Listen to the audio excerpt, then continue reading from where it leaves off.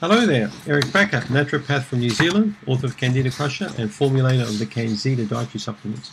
I'm going to do another case history, and this is going to be my case history. It's going to be quite different, okay? This is a 25-year-old guy called Eric Bakker in 1986. He was just turning 26 in 1986. So this is my own personal story. You might like to hear my personal story on how I came to really develop a burning passion for helping people like you out there with Candida, all right? Right. You may like to hear my own personal story of the yeast infection I used to have when I was in my 20s. I used to live by myself in a small house in a place called Brisbane in Australia. And this little house was in a suburb that was prone to flooding. It was cheap rent and I was working in a flour mill at the time. I'd been living on my own for about 5 years at that point. 1 week I would work the day shift, 1 week I'd work the afternoon shift, and the following week I would work the night shift. I started to feel increasingly stressed and tired, and one winter developed a bad cough and got worse to the point where I took an antibiotic. My little house was cold and damp, and I had to bail out water out of my bedroom after it rained heavily. Well, I did tell you it was cheap rent. The walls were covered in a thin, moist film that I later discovered was mold. My diet wasn't the best at times. I was craving sweet foods, takeout, and lots of bread. My bowels were either blocked or I was experiencing diarrhea and lots of gas. I felt terrible and my health was going downhill fast. My skin started to get itchy and I developed a bad case of athlete's foot and jock itch. To give you the background on all this, a few years prior, I had 13 amalgam fillings replaced over a period of 2 weeks in 1983.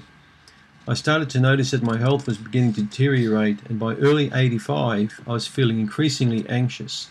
I developed skin rashes, athlete's foot, and many manifestations of a Candida yeast infection, all unbeknown to me at the time, including very strong sweet cravings. I had issues with my girlfriend, who thought I was a hypochondriac because my health had deteriorated to the point where I had to seek medical help. But the doctor was of little help because all the test results came back normal, and he wanted me to see a psychiatrist. I knew I wasn't going crazy. I knew that there was something undermining my health, and I couldn't put a finger on it until I read The Yeast Connection by Dr. William Crook, and then later I read The Missing Diagnosis by Dr. Orian Truss. I've read about 50 books since then on Candida, but the first one by Crook was quite a good book. My girlfriend at the time started to doubt me and told me that my problems were all in my head, a view strongly supported by her mother, and that I needed to wake up to myself, see a shrink, and take antidepressants. I decided to end that unsupportive relationship and move out of our flat, and had a garage sale a few weekends later to downsize. A naturopath was looking through some of my gear at a garage sale and asked me why I had dark circles under my eyes.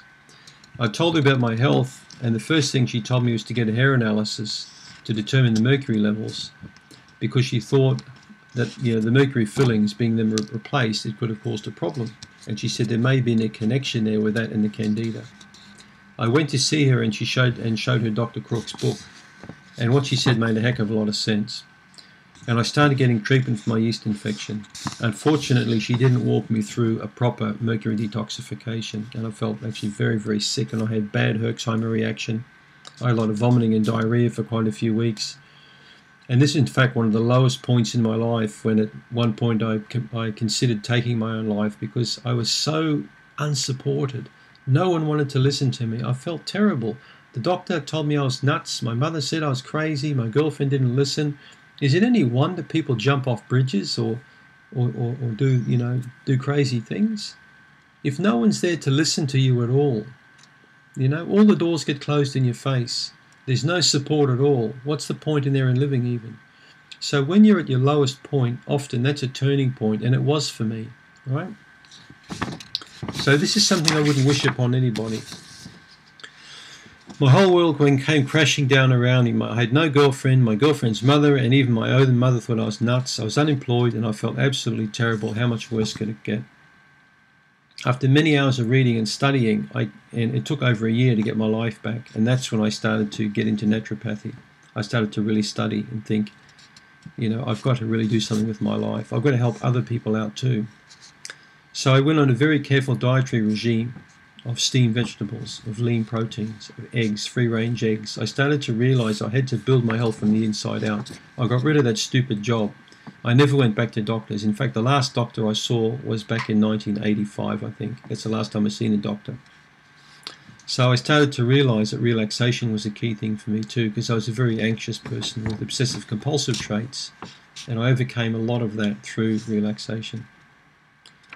In the early to mid-80s, healthcare professionals didn't see Candida as any kind of problem, and naturopaths treated it as a very basic kind of a problem.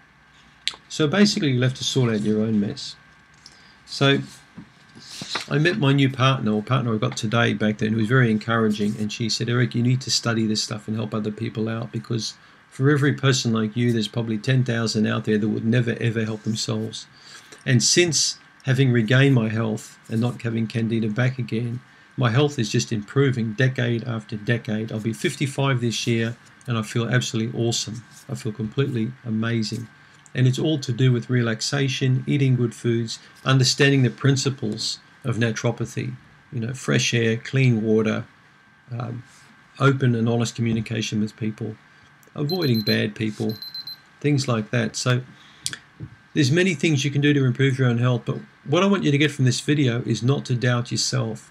If you've got Candida and no one is listening to you, if nobody believes you, if you've got skin problems and gut problems, go and see someone who's willing to listen to you and give you some good advice. Because there are a lot of people out there that are expert at treating these conditions.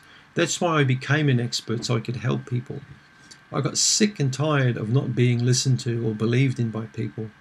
And there's a lot of my patients that see me today from many countries tell me a very similar story. And your story might be the same, all right? If you haven't already done so, please do my quiz. Go to candidacrusher.com, do my online Take the Quiz. Check out yeastinfection.org. I set that site up for people just like you. And also consider my CanXida range of dietary supplements. It's C-A-N-X-I-D-A. I would have loved CanXida when I was in my 20s. It would have really helped me overcome my yeast infection much faster, you know, sooner rather than later. Because I mucked around with a lot of people taking all sorts of crappy supplements and drugs, and I got nowhere for a long time. Candida Crusher was written for people like me. So I hope that if you've got a yeast infection problem, that you're not going to waste a lot of time, you know, and even have doubts about your own sanity, and maybe even have feelings like I have of not wanting to live any longer. So the book was written for people like that. So I hope this has given you a bit of insight into why I wrote Candida Crusher. Thank you for tuning in.